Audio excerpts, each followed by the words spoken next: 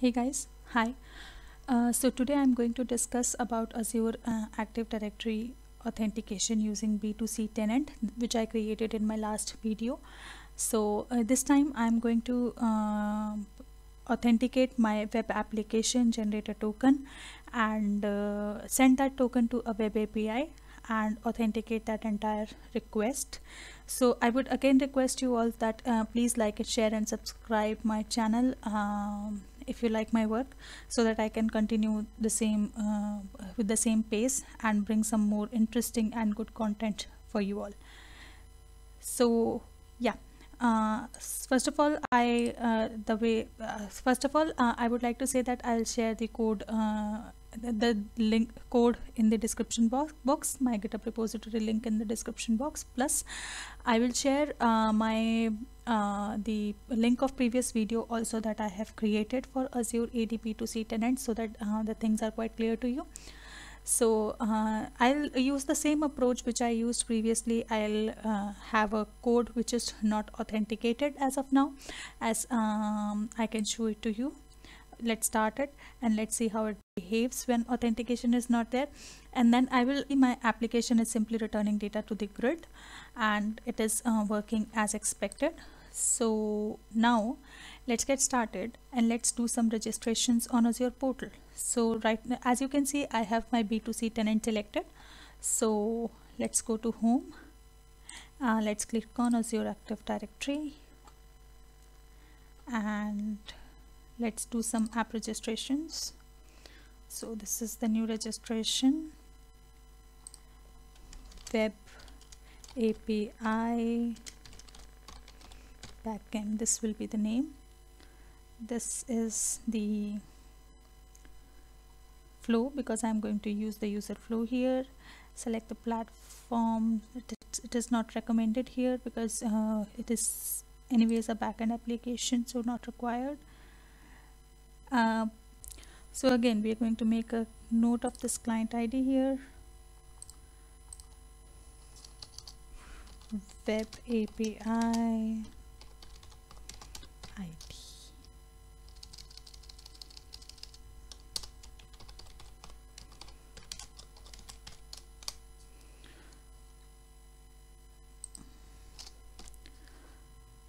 This is important. Now we are going to expose our API. Here we will be setting a scope. This will be the scope. Now add the scope here. This will be the application ID URL, and now we'll add a scope. So the scope will be task read. This can be any name actually. So task read, this is the scope that I am adding here. Add scope. Let's make a note of this scope also. This is important for us.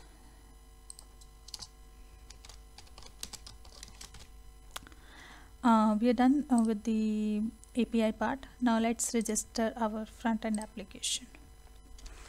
Web app front-end. This is this. Here it is important because we are going to get the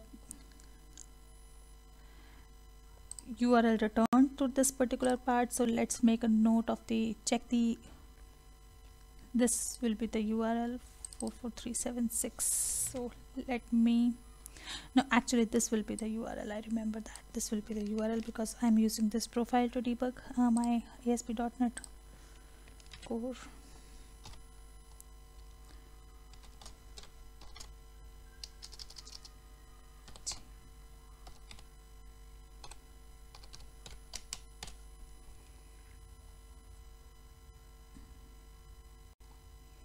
Let's register it. So as we can see, our application is registered. Let's make a note of client ID here. It is again a very important record. So web app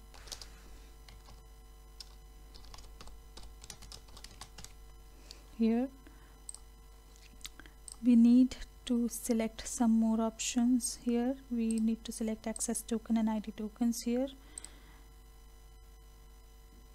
This is for accepting the token implicitly or explicitly. So let's save this information also.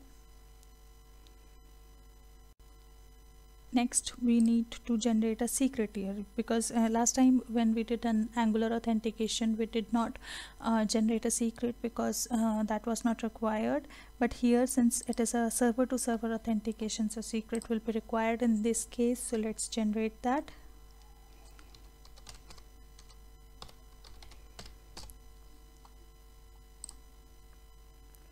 Guys, this secret will remain will be visible only one time, so I would say to make a note of this and maintain it somewhere, because once we are out of this window, the secret will not be visible to us. That's how it is. So let's make a note of the secret also. Next is API permissions. Here we are going to add the permission of the API that we have created. So I'll click on add a permission here, and I'll search my API. In my API, this is the API that I have created, and this is the scope that I created there. So I need a permission, so I'll add a permission here, and I will provide the consent, admin consent, to the permission that I have added. And I think that's it with the Azure part. Let's get back to our code and see how it behaves. So first of all, I would like to lock my web API the way I did in my previous video. So I would like to lock my API with authentication thing. So let's go to startup.cs. First of all, in startup.cs, let's install a Nuget package. I already have that Nuget package, but I would like to show you guys which package we need to install. We have to install this Microsoft Identity.web package here. So once this package is installed, let's go to startup file. We need this, we need to add this part, add authentication, where we are going to add a scheme, and we are going to define the identity web API AD-B2C option that we are going to add. And AD-B2C option is something, some segment that we have defined in app settings. So we will be looking at that in a moment. First of all, let's add the missing namespaces. For JWT bearer, we will be using this namespace. For identity addition, we'll be using the another namespace that I have just uncommented. So this is the thing that we will be doing. Next is our use authentication. We are going to add that middleware also in our code. Next is weather forecast controller. Let's authenticate this controller here. So this attribute is required. Root is fine.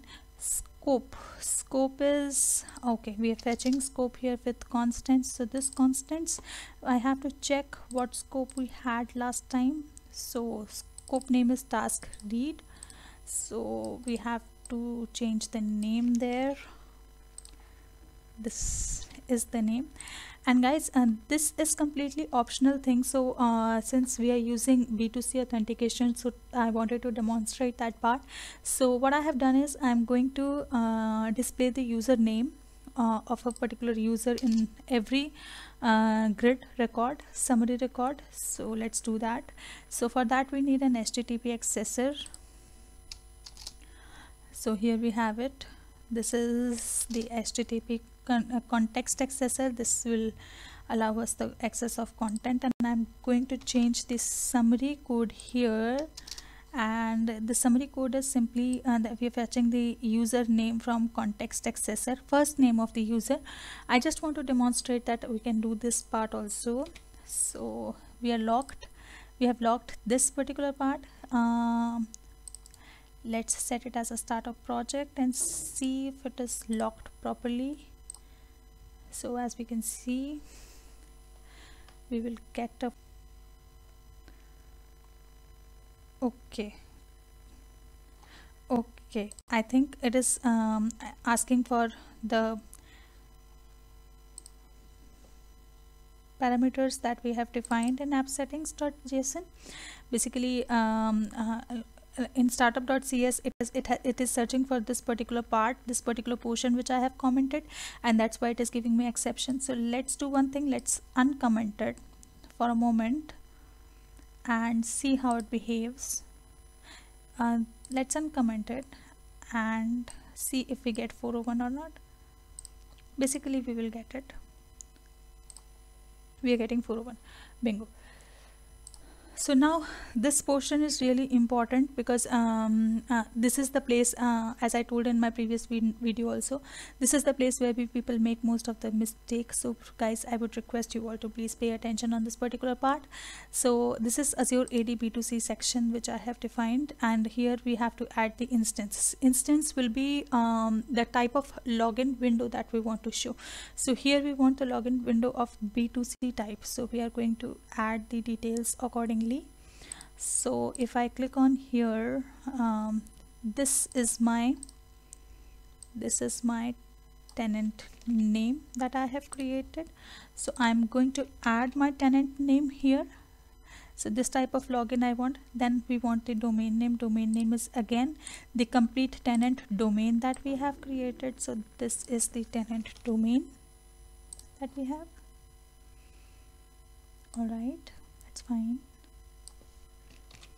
Here we need the client ID also. So the client ID will be the client ID of the API that we have created. This is the API.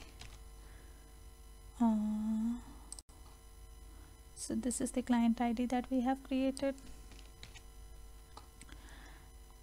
The callback path will involve this user flow that we have created. So B2C new flow. So guys, we are done with the details of the app registrations that we have done for API. Let's switch to web application and see what changes we have to make there. So let's start with startup.cs. In startup.cs again we are going to install the same Nuget package, Microsoft Web.Identity. Let's see that quickly. Yeah, this is the one, and this is the one. Actually we have two Nuget packages installed here because here we have to talk about UI also. So yeah, let's go to startup.cs. We need to add the basic code here. We need to add the dependencies for both web app authentication. Here again we are going to use a B2C section, plus we have to use the scope also. These things we have defined in the configuration, plus we are going to use this add Microsoft identity part also. Apart from this, we have to define OpenID connects as well. So yeah, here it is. Next, then we are going to simply do use authentication part. Next is, let's go to this service. So here in this service, what we are going to do, we are going to use the token and the username that we have generated. So let's see how we are going to use it in a moment. This is the token acquisition. These are the simple DI assignment that we are doing. Code I'll share in my GitHub repository, guys, please don't worry about that. Let's focus on the details that I am mentioning here in the video. This video will be a bit long because it has a lot of details in it. I am not trying to rush that much because these details are quite minute and we can miss some crucial information if we don't pay attention to these things. So that's why let's bear with the long video. So here we have fetched the access token for the scope that is defined in the configuration. I'll go to configuration in a moment. This is the access token bearer and the same details that we used to fetch the data.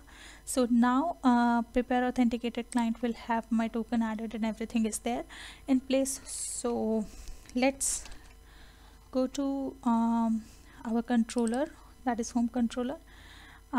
Here we have to simply add these scopes which is defined in the web config. So that's the only change we have here. And now we are going to go to our app settings. Here we have a lot here.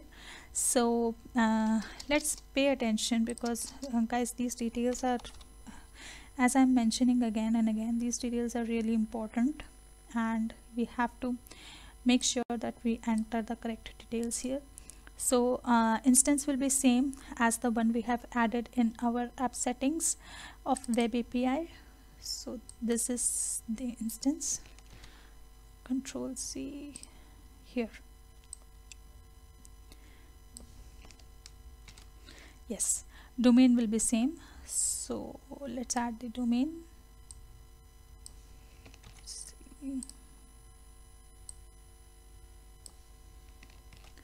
Signed out callback path, sign in callback policy ID will be same. So let's take these values also. Control C.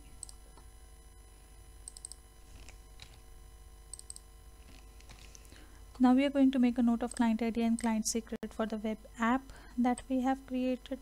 This is the client ID.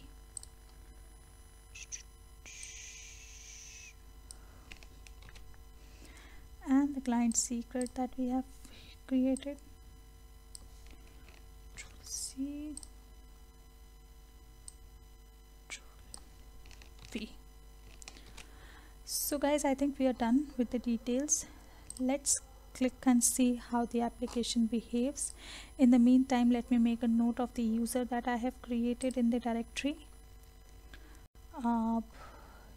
User ID, email ID, which I am going to use for login purpose. So yes, these details.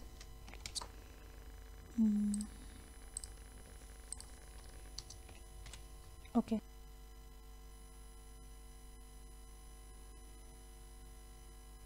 So here we are going to enter the user details that I have copied. Let me copy it again.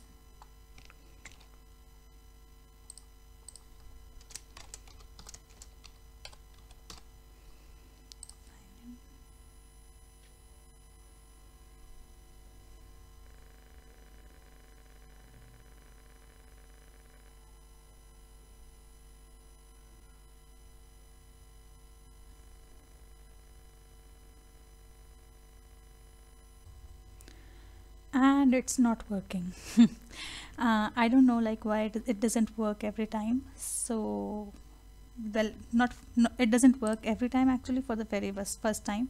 So let's try to see what mistake we did. Let's troubleshoot. Yeah, I can find it. We have not entered this scope correctly, so let's try to copy the scope from here, the updated scope, and place it here. And now let's try to run it again. I think it should work now. Cross my fingers and let's see if it works this time or not. Let's log in.